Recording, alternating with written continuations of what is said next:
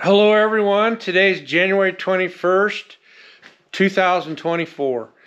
And in the previous video I promised that I'd show working on the 8000 Ford tractor. The PTO went bad on it, the clutch pack drive. And a lot of parts are not available, had to outsource some of it. I'll try to share as much as I can where I got these parts. When I first started, I had to drain the oil, right? I needed containers that holds at least 17 gallons of hydraulic fluid, and I labeled everything that needs to come off of it. Took a lot of pictures and cleaned a lot of things up when it came apart. The fuel tank needed to be cleaned out, but it works now. I got some more things going on in front that I'll show you guys later. It'll be later, come spring almost maybe. But the PTO does work. It's working right now. In a couple of videos, I'll show it running. But it's going to take some time getting through a lot of the other things to show how I took it apart and fixed it. But I did have some comments on welding.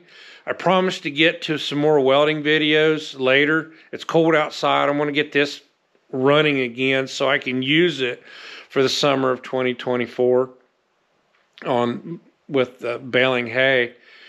But I'll do some more welding videos. The comments have been asked. All different kinds of welding. Some of the stuff, mainly with plate, showing how to weld with plate. But I was in the trades for several years, and it's a skill that you can learn to do, and you'll learn it from other welders, and that's where it needs to be learned. But to weld on plate is where you get started, and we'll do it then when it gets a little warmer outside. But this tractor, the PTO is working, and that's what I want to show you guys how to work on, how I worked on it, and what it took to get it back together. Okay, after everything's been emptied, the hydraulic fluid, the seat's been taken off, the fuel tank's been taken off. Now I've gone right now to the linkage. And I've labeled everything and taken a bunch of pictures so that I know where everything's at, and got one of them electronic scribing tools and scratched letters and numbers. And then the hoses below that, they got replaced. I labeled them also. There is the console that all the arms are for controlling the hydraulics. Took many pictures of it there so I could see where everything goes.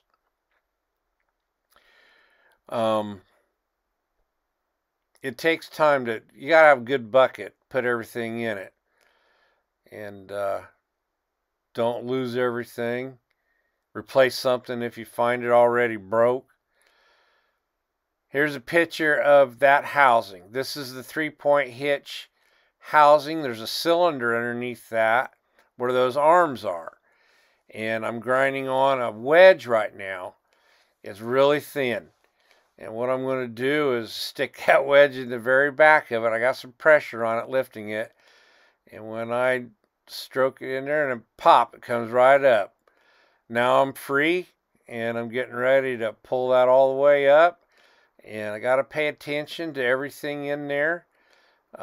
Making sure that I don't lose anything that falls to the bottom, paying attention. But there's a leveling device on the right hand corner of the rear, if you're looking at it right now on the right hand side, and it's just an arm that goes all the way down to the bottom, and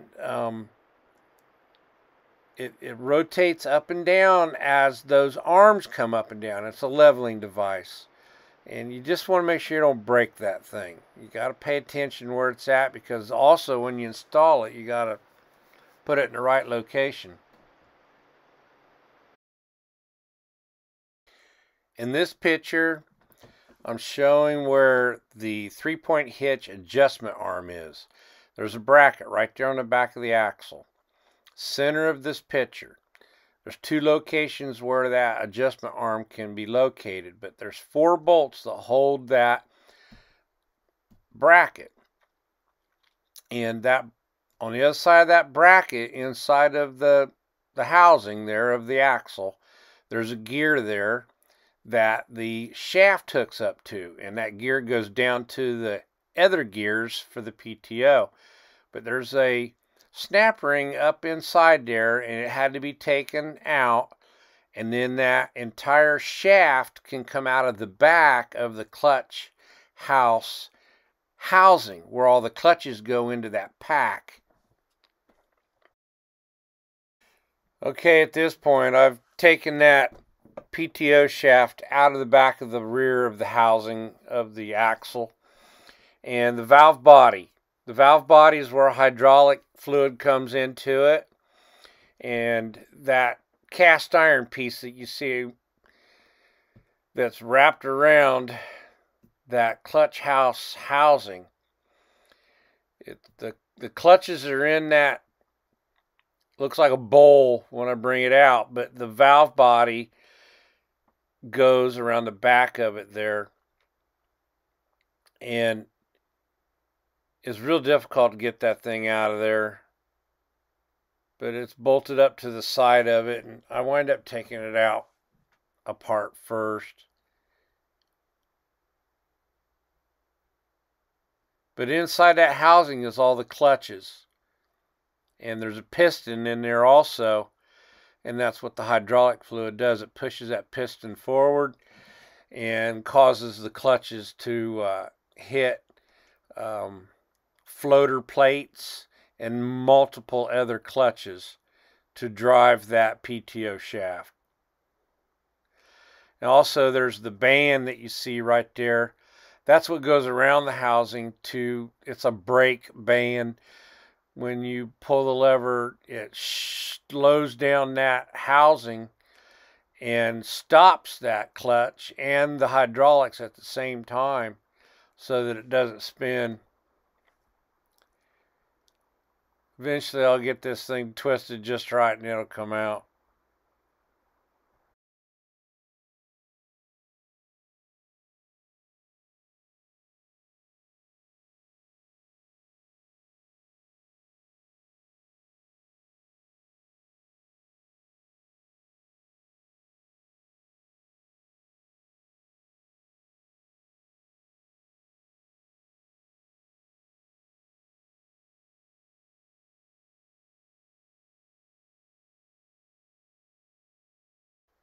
You can see there's a 1/4-inch hydraulic line there hanging. That bolts up to the valve body of that clutch housing.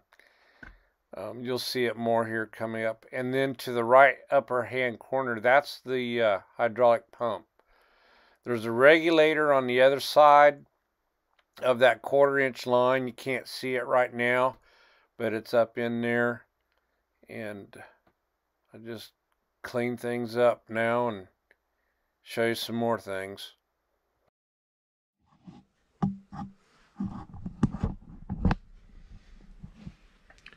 Anyways, there's the clutches are down in here. It has to be all taken apart.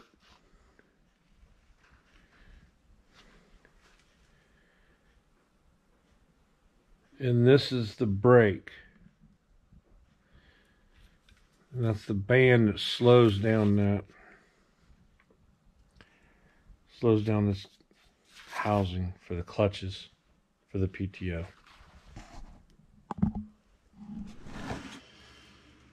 Okay, I'm trying to do this so you can see it. My arms are out of the way. Anyways, you can see the springs in there, and the drive hub was lined up right before I dropped all this extra tooling on it. Now we're going to press it down.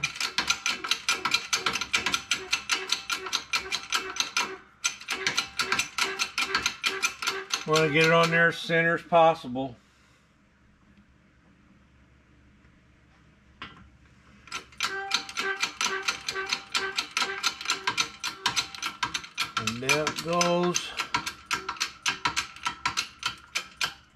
and it's hitting on the back side.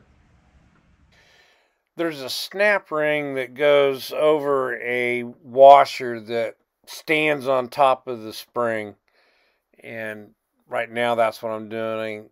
I'm pressing that down, the spring and the retainer, to get to that snap ring, and you can see I'm using pliers and pop that loose, and eventually I'll be able to release the bearing press and everything comes up.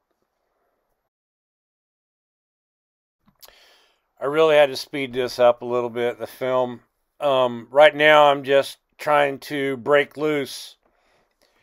There is a pressure plate on top that the snap ring goes on top of that. It came out right there. That's your pressure plate. Now I'm getting into the floaters and into the clutches. There was nothing left of a compound or material on the clutches. And eventually I'll show some more pictures of the piston and everything else that came out of it.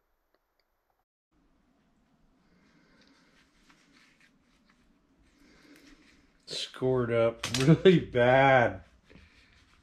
I mean, if you can't see this, see the grooves in it. Put the lighting on just right. See the grooves in it. It's just ate up, and there's two of them there for some reason.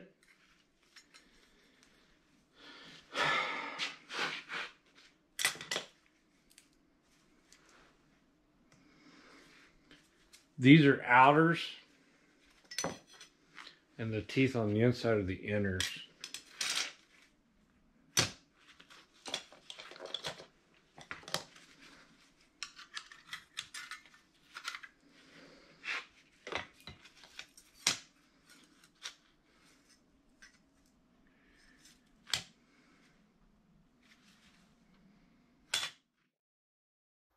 As I finished digging into this, I think there's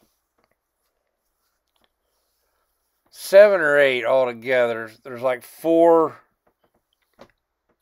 clutches, and there's 4 floaters that have no compound on them. But I'll have to dig all them out and get the piston to come up. There's a piston behind that there, and then on top of the piston there is a spring for pressure load, and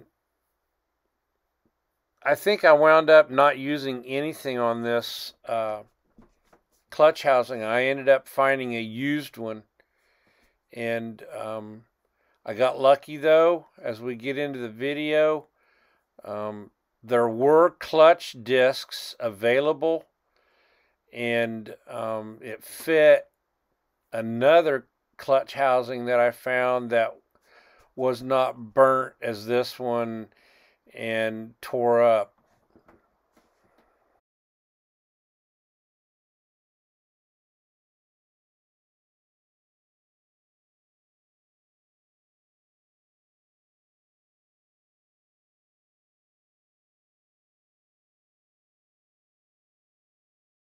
What I'm cleaning and spinning around on top of the piston is the wave ring that goes on the very bottom of all the clutches and the floaters.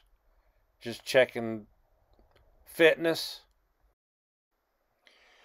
In order to get that piston out of that hub drive there, I had to hit it upside down like that. Now the wave ring come out right now, but when I got the piston out, I had to hit it on the concrete. And right now what I'm showing you is the valve body. I didn't like the grooves that were left in it. I had to take it to a machine shop and have them press a brand new brass fitting in there so that it was good tolerance. And also, this is the piston. The O-ring is cracked. There's crud in there, and I had to get everything cleaned up to and get new O-rings for it. And this is what it looks like after everything's taken out. That is the shaft that goes all the way to the motor. And the hub drive goes right to that, and below that right there is the main drive. And off to the right hand side of the picture is the hydraulic pump. The gear pulley there that you see, it hooks up to the hub drive as well. There's a spacer spool piece that goes in between those clutches, and everything drives on that. In the next video, I'll start showing parts going together and showing the parts in sequence and how I got the parts made custom, because some of them were unavailable. There is a chance that some of these parts are being made again right now, but at the time when I was looking for it, they were not.